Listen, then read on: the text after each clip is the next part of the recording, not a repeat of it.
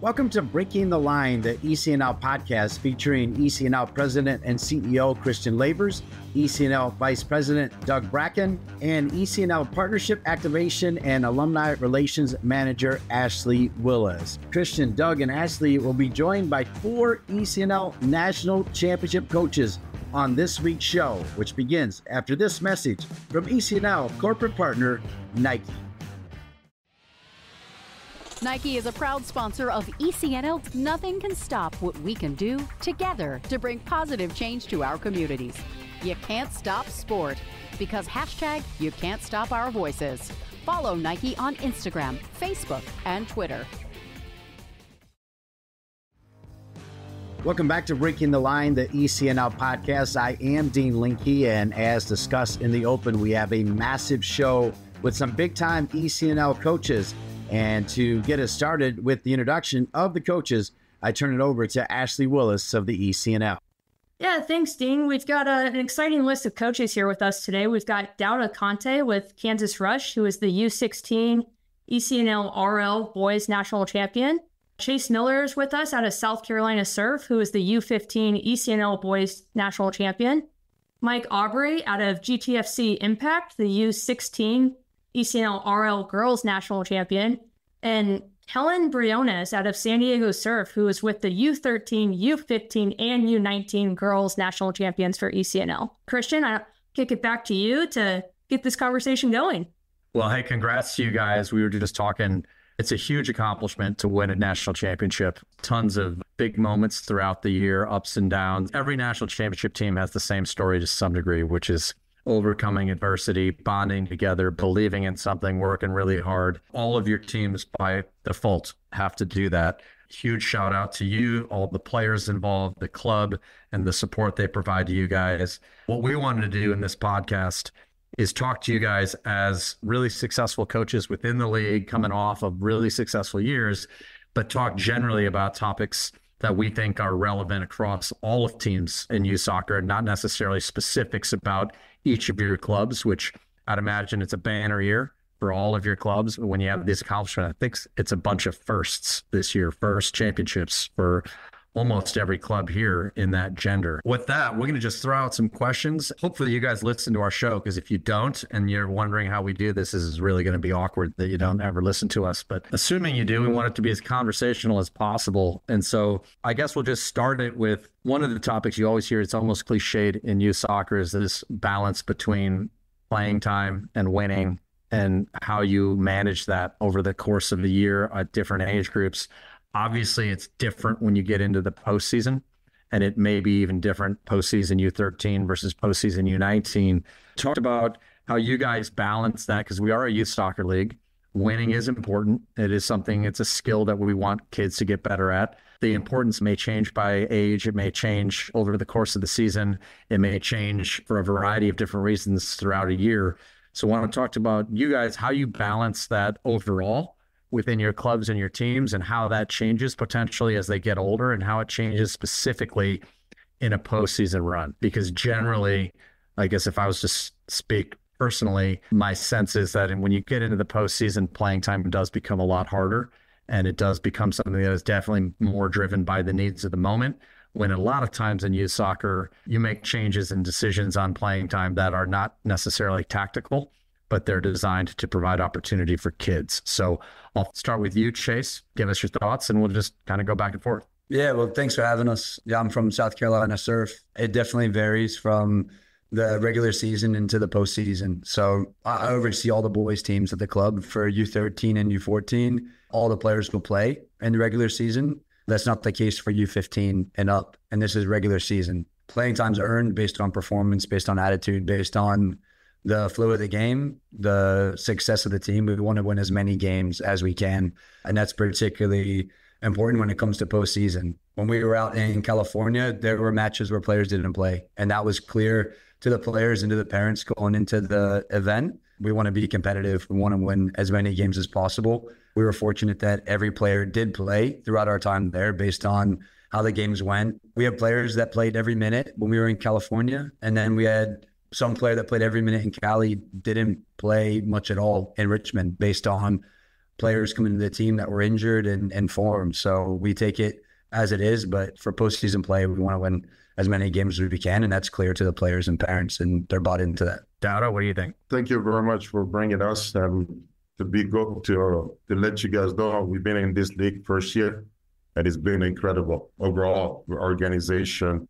And I attend the symposium in Vegas. It was first class in every aspect. So for us, we are privileged, honored to be part of this league. Looking forward to contribute a little bit we can do for this league, because I think we felt like this league is a great league going forward. So for us, beginning of U13, U12 until U14, we allow players to play because that's part of the development. But when it comes to U15 and up, and we send an email out to coaches and also to the parent prior to the event to let them know our goal is to win it.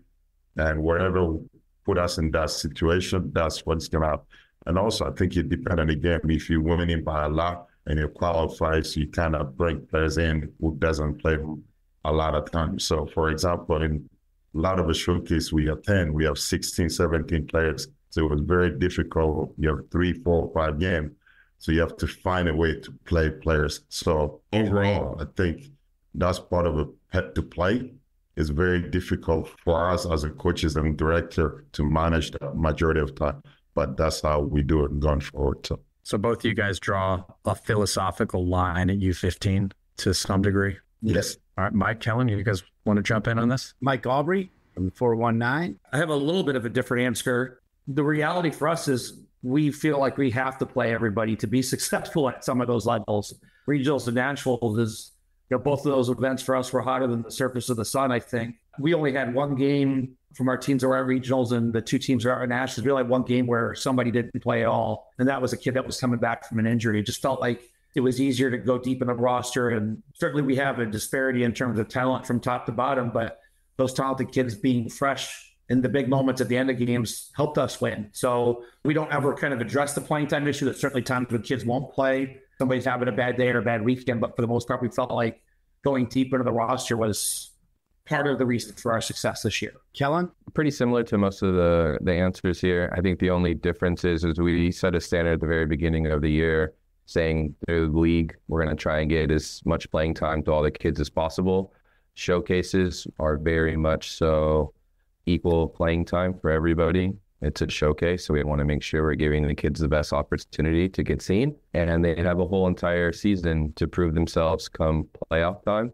And we let the parents know that we are here to win. And we have a little bit of a luxury in San Diego with our player pool. So we're looking to bring the best talent to try and repeat the things that we do every year. We try our best to get as much playing time to all the kids as possible, but it's just based on performance. Attendance is a huge thing. And then just being consistent. I think as the younger kids go to the older kids, though, you start to see a little less commitment as time goes on. So you need a bigger range of a roster to have, because like for us with the U19s this year winning it, we were only able to bring 14 to playoffs because other kids had already committed and were off to their colleges and had left early. So we needed a big roster to make sure that we can get as many kids playing throughout the year as possible. Doug Bracken, you have a question? Given that you're working with goalkeepers specifically, and I'm assuming most competitive teams at older age groups have 2. How do you manage that specifically with the goalkeepers? Great question. We have to make sure that we establish one as a starter and we have a backup, and we give that starter a fair playing shot. And if things don't go well, then we'll establish the other goalkeeper. But we do look at the schedule ahead of time to see where we think we could get as many minutes to both goalkeepers as equal as possible. It's not always splitting at halftime. I usually go to the kids directly and say, what do you guys want? What is it that you guys want? Do you guys only want a half, or do you guys want a full game?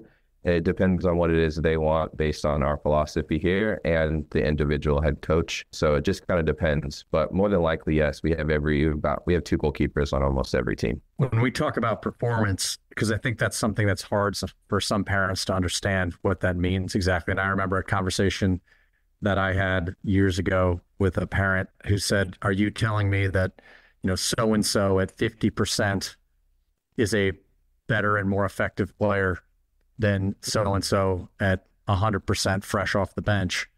And my answer at the time was yes, because the player that's really tired doesn't give the ball away and make 11 players run. And the other fresh player who may not be as skillful or tactically sophisticated can make mistakes that make an entire team pay. Do you guys have conversations like that? I heard you guys talk about sending emails out to parents and trying to outline, hey, at some point performance is going to dictate this. How do you deal with, do you have some examples of situations where, I mean, an email's fine, right? But at the end of the day, the email doesn't mean much to the parent who sits there and their son or daughter does not get into a game and a big moment. And that's tough, but it's part of the learning and growth and performance part of the sport.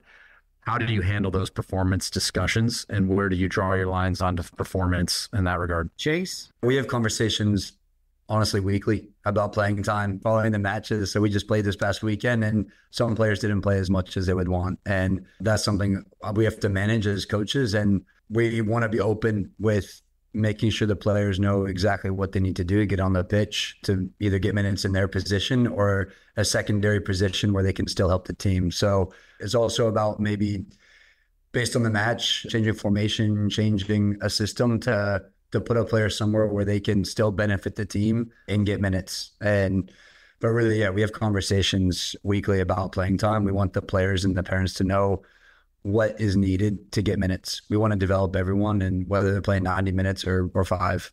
So we take conversations all the time. We just mandate that it's not within 24 hours after the match when emotions are high and the tension's high. So we wait a bit, but we want to have those conversations with families and players so they know what's expected. Maybe I'll zoom out real quick before the other three of you answer, because I'll contrast these two things. I mean, Doug, you've made the comment before that if you take a player on a team in youth soccer, you have an obligation to play them, right? On one end of the extreme.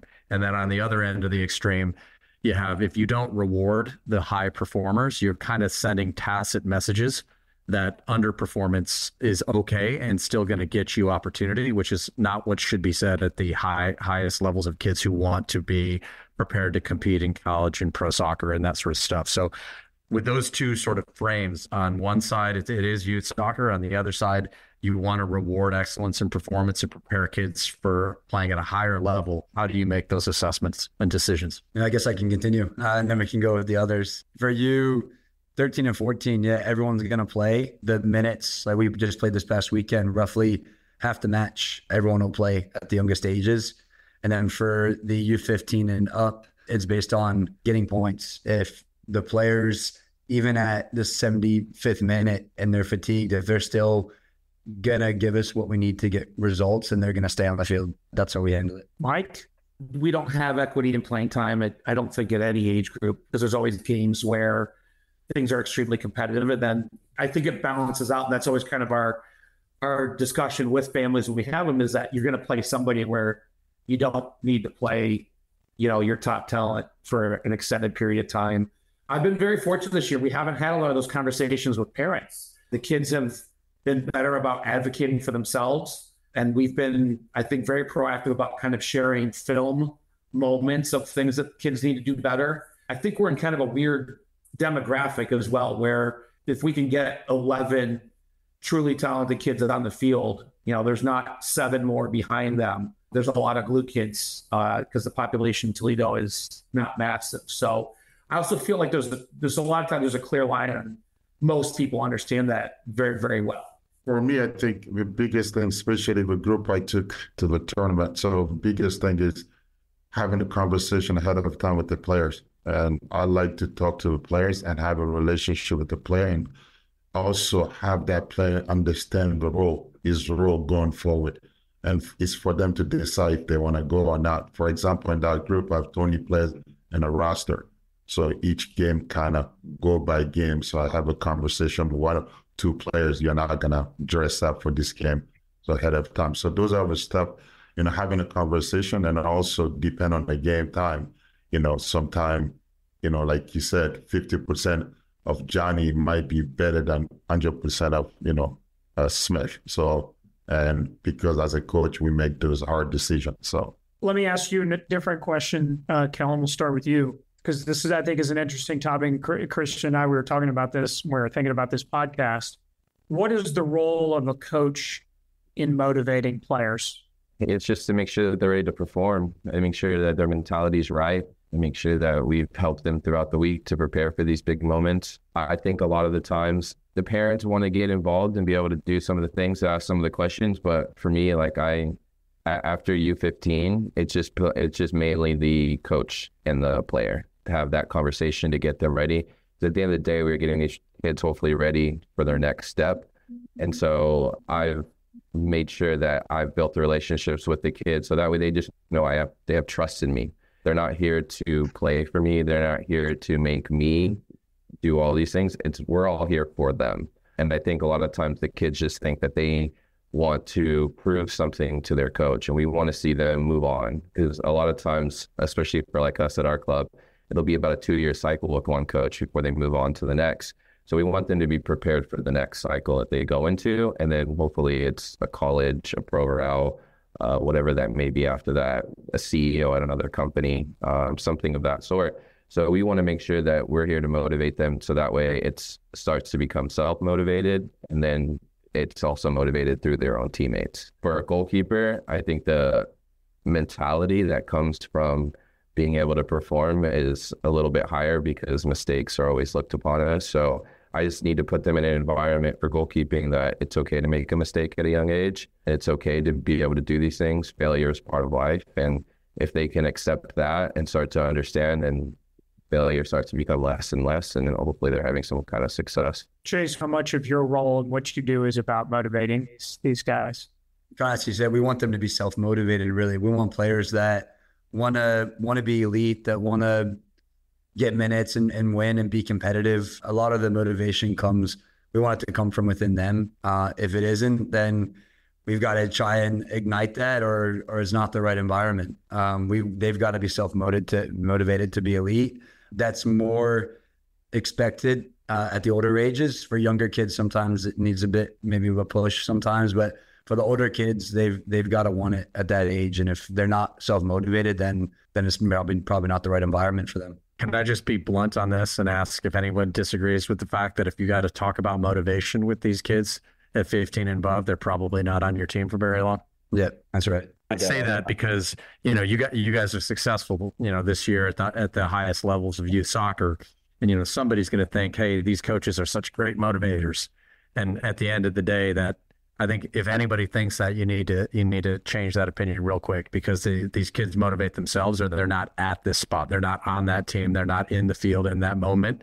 And this, I think, is a really important point of sort of putting locus of control back to the kid and back to the family. And instead of saying, hey, this coach is the reason these kids got motivated to work harder, pray harder, work longer, train more, all that sort of stuff. Kelin, you've got an answer? If anything, I feel like what we need to do sometimes as coaches is calm their nerves down, especially in big moments. Like, I'll just say from like the U13s winning it this year, they had lost to Blues 4, 5, 6 times in a row.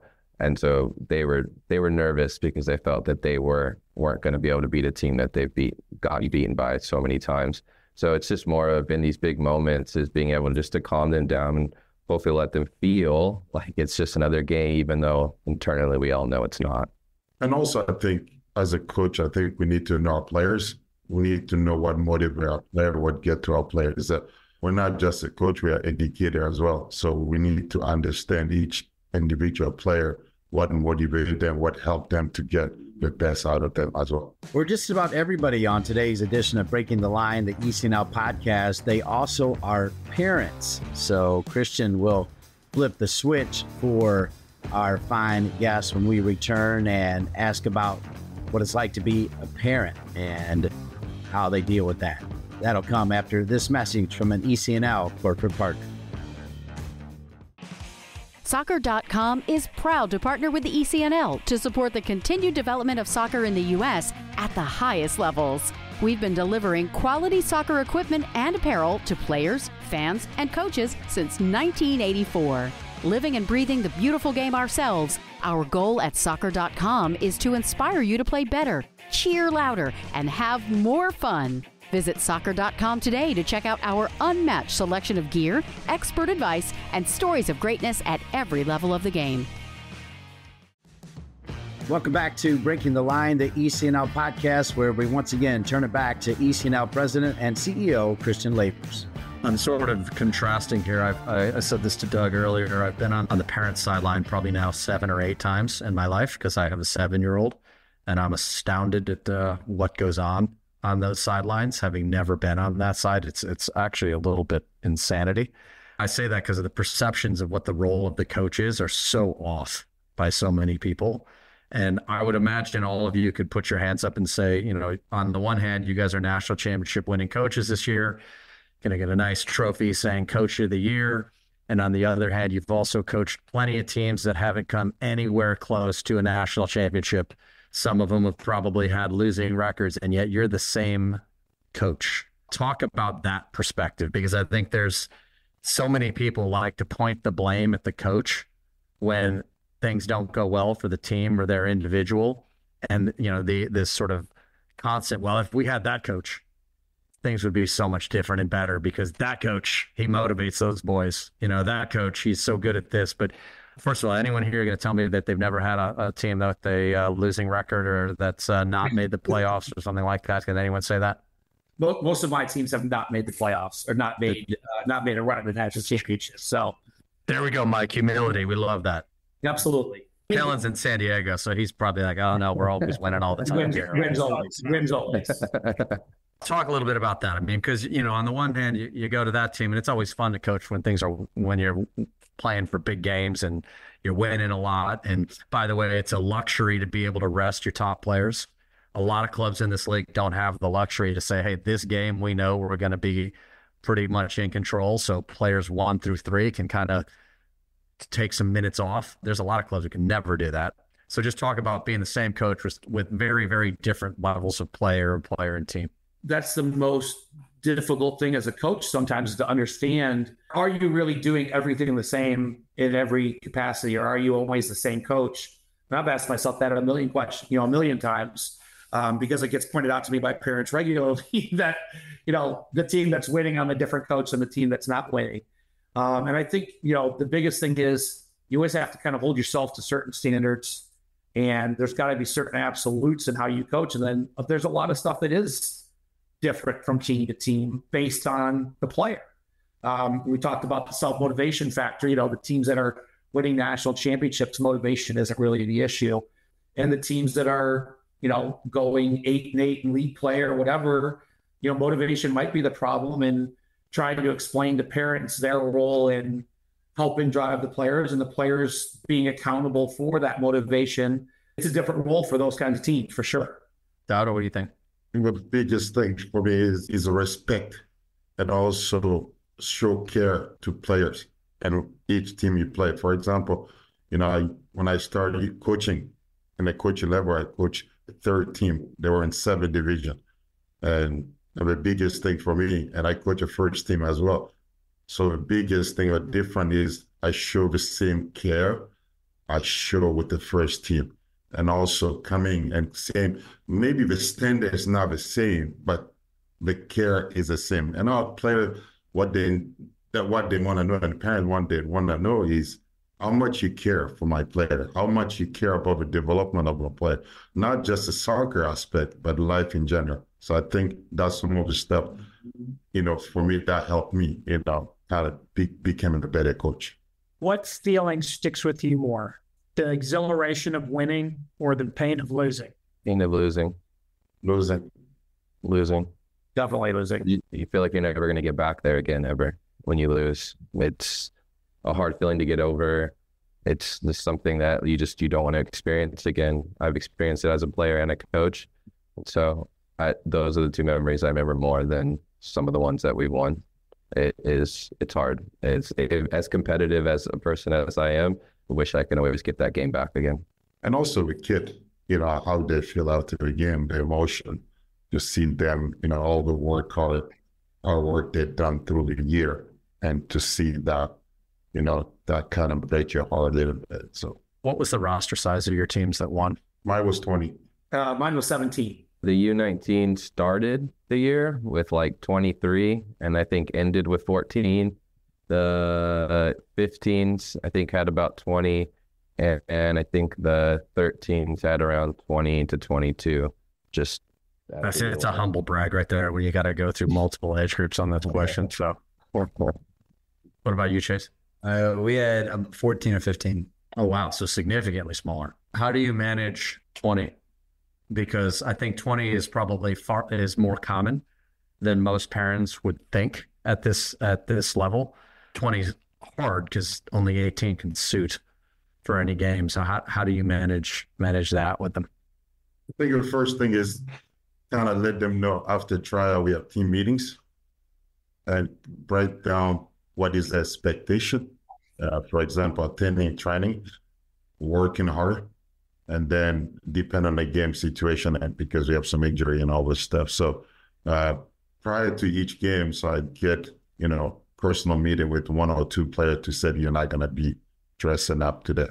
And and they will ask me a question why, and I'll give, I will give an answer. And I think being honest and being upfront is the best policy, for me.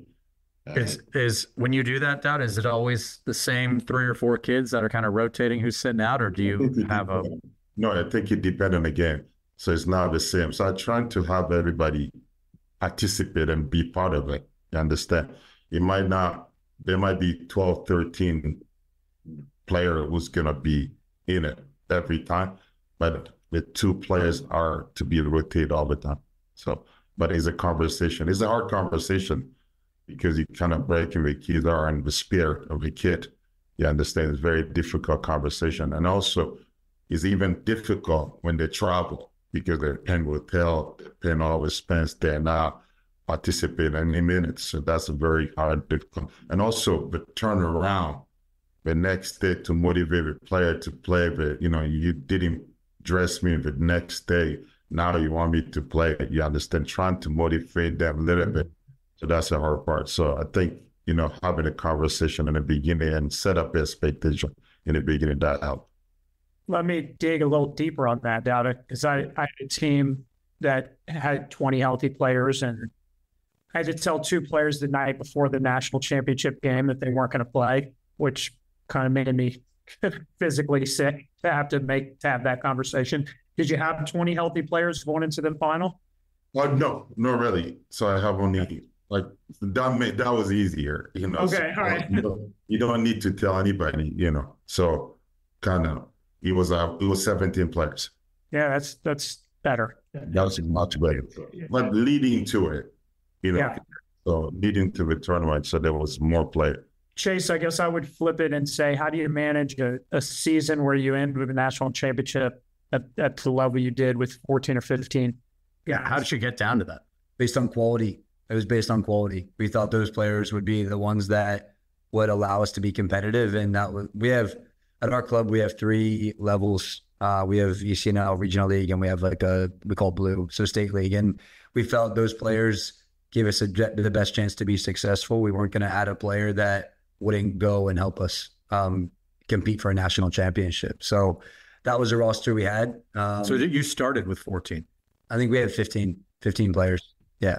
And then one wasn't able to go to California. He joined us in Richmond then. So we had 4. I think we had 3 subs in California. Probably a bit easier to manage than in terms of everyone felt a bit, part of it. They had a good chance of going in. You're not going to play every minute of every game. Like I said, we used everyone. So it was probably a bit easier to manage than a bigger roster. Everyone was part of it. Something to be said, if you can take the players that are good enough. There's something to be said for that. Mike, question for you. You talked about the kind of those kids that come in for you, that 13, 14 and beyond. How do you help them understand the role of being a glue player? I think is what you said. I think we can all understand that. How do you get those kids to buy that? It's always understand the roles. And again, I think we've been fortunate that there's times when we can play those kids so that they're not feeling like they're just there for 10 minutes or they're just there for, a half. It's always difficult. I mean, it's always, I think we've talked a lot about, having these relationships with players where they trust their coach. And I think even the motivation piece, them knowing that there is a path to play at some point if they meet certain criteria, they develop in a certain way. And then the coaches being accountable, holding themselves accountable to making sure that if those things happen, that those players play. I mean, that's part of the trust piece in the relationship between a coach and their team. So I think it's very, very difficult to do that, but I've been good about being honest and, always being accountable to those conversations that we have, where I think for the most part, players understand that. I don't want to say they're grateful for the opportunity to be a glue player, but they know what their role means, and they know that there's always an opportunity for them to grow, which is, I think, really important. Chase, you had a double overtime game along the way against Pipeline, right? Wild game. It was. I have a son who's nearly this age, so I know their emotions and how they are. How did you keep them getting through that tough kind of roller coaster emotional kind of game? We started the final really well. We scored in the first 90 seconds, which is a dream start for a final against Pipeline. We went ahead 2-0 probably 15 minutes in and should have went ahead 3-0, which probably would have finished the game in the first half. They responded, as you would expect, 2 goals off of corners in the second half. And we fought to make it a game to overtime, to be honest. We controlled the first half. They had the second half. And going into overtime, it was kind of a relief that we could reset ourselves because we struggled to see out the second half with the intensity they played with. And we had both teams had good chances in overtime. I was actually getting ready to write down the penalty kick takers when we scored the third. It was probably 2 minutes left. But the team was confident through the whole postseason, which I was really proud of. They were confident in our game plan, and they were confident in our their ability to play how we wanted to play. And yeah, it was. Of course, there were nerves. There were always nerves. The staff were probably more nervous than them, but yeah, really good experience for them.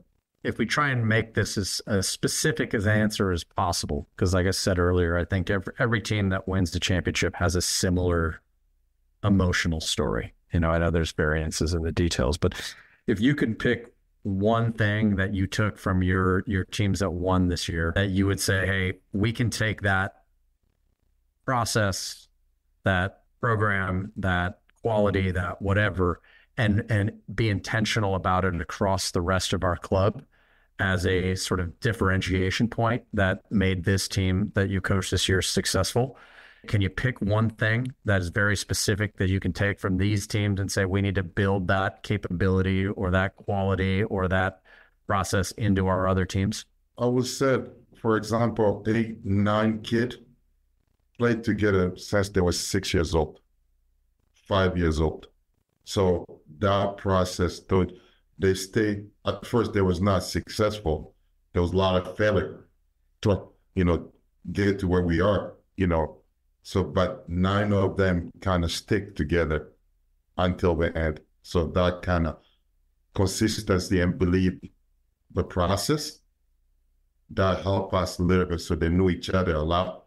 So that kind of helped the process. So if I have to go back, having that conversation since the rec side of our game, for them to believe a process, there's no winning, in a rec side. So believe a process, and that would help, going forward. So that helped my group.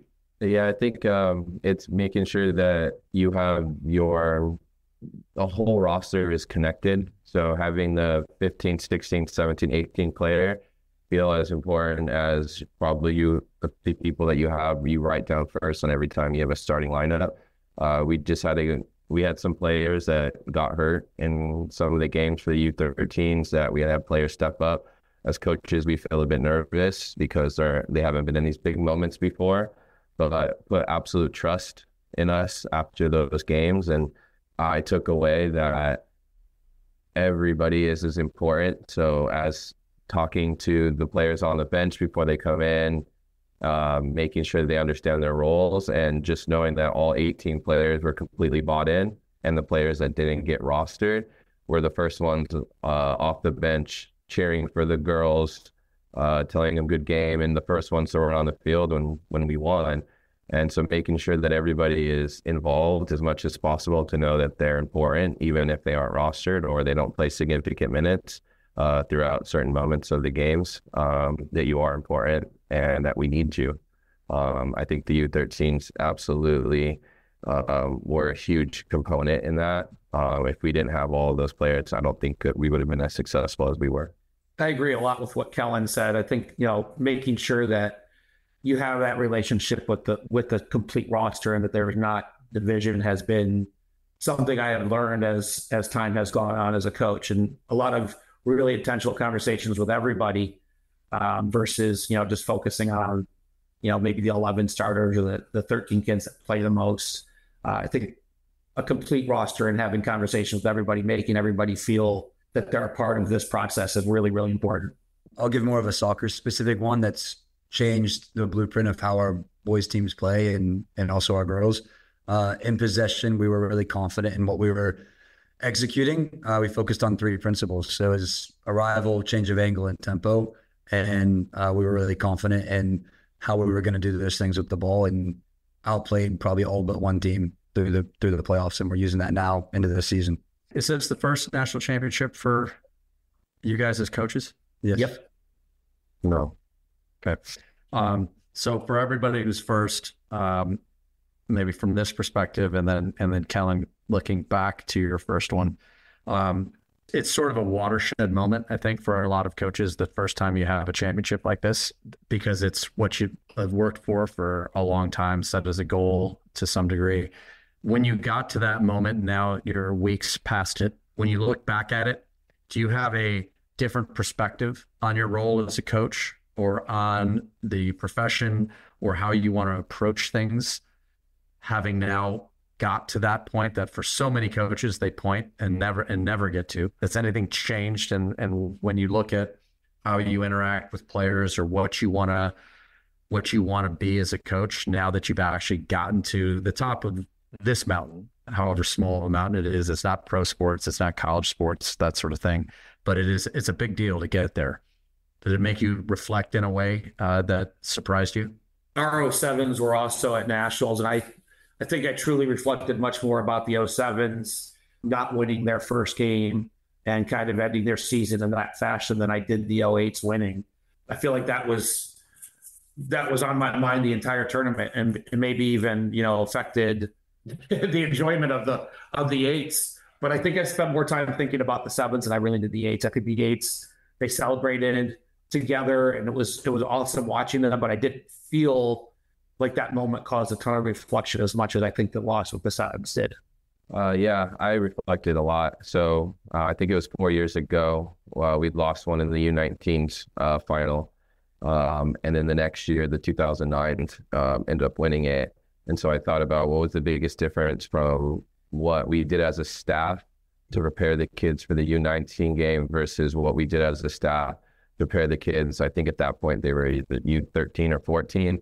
And we just, as a staff, we all had different roles. So that way we can make sure that we all weren't trying to butt heads on the sideline, or we weren't giving different information, right? So just some of the roles that we had, and making sure we stuck to those roles throughout the game and everything, I think really helped us to make sure that, one, the kids were on task the whole entire time, and that they had their focus just directly on winning a football match.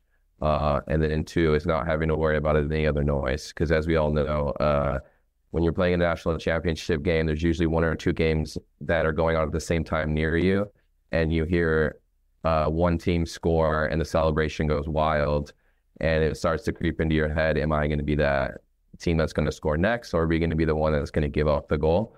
So just being able to keep positive and making sure that, look, this is just another football match that we want to obviously win, but we want to make sure we're also playing our brand of football at the same time.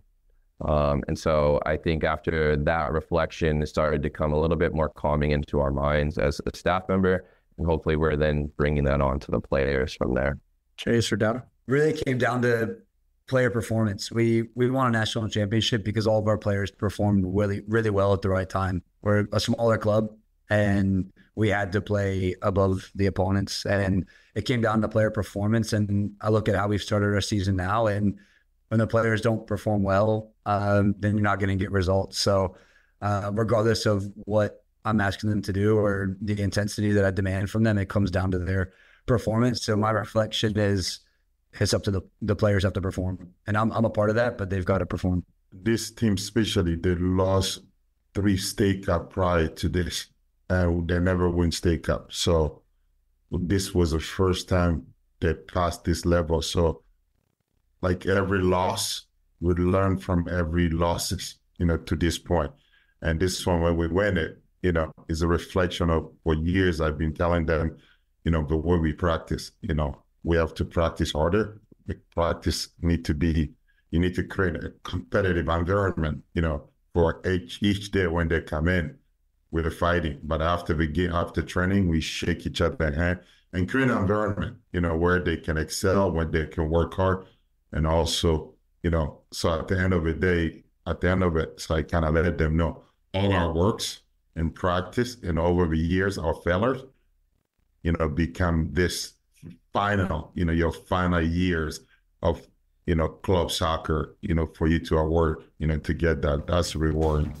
Great conversation with 4 national championship coaches from the ECNL.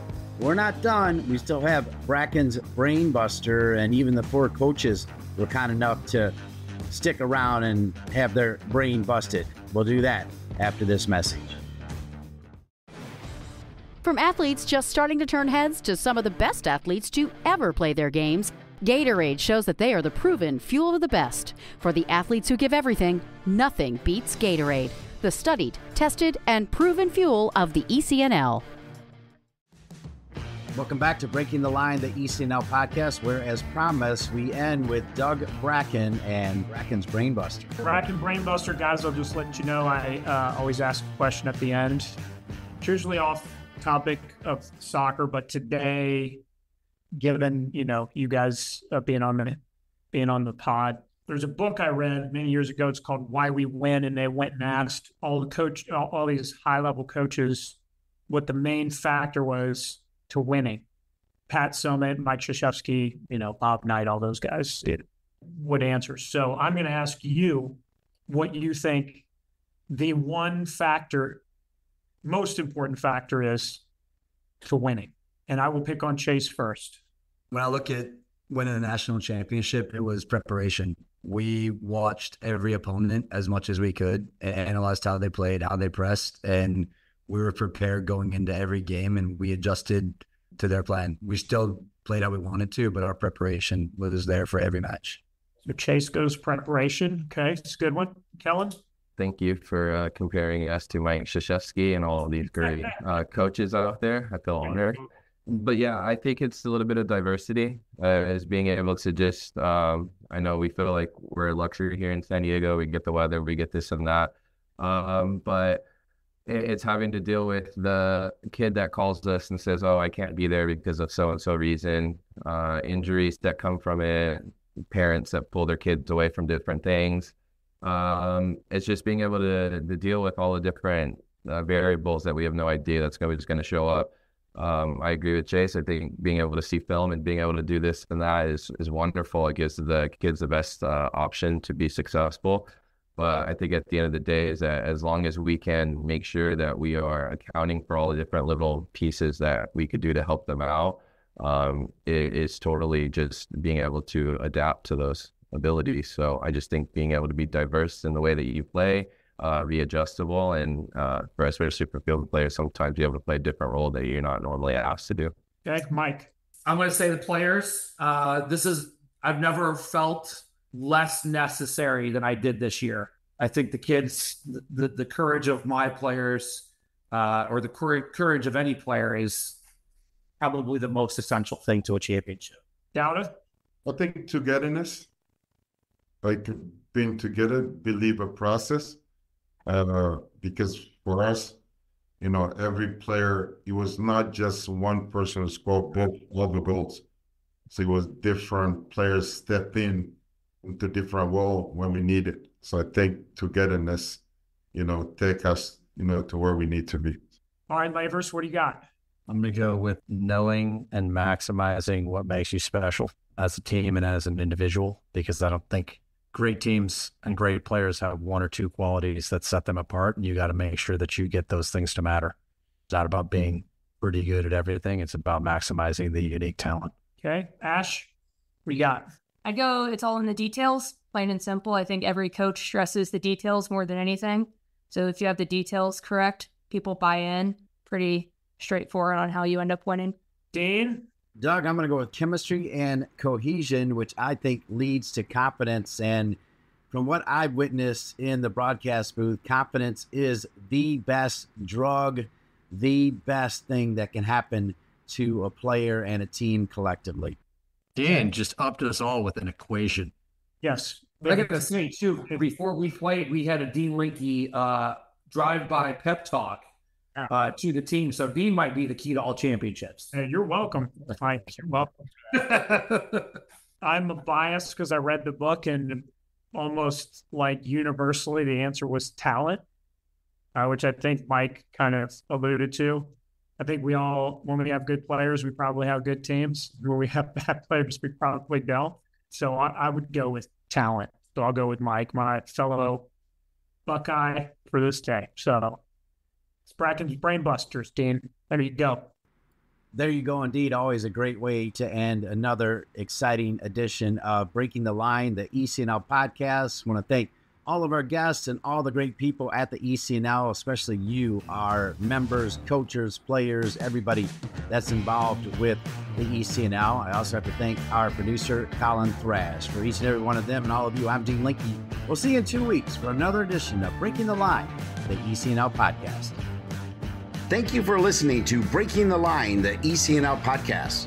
And remember, if you have a question that you want answered on Breaking the Line, the ECNL podcast, email us at info@theecnl.com.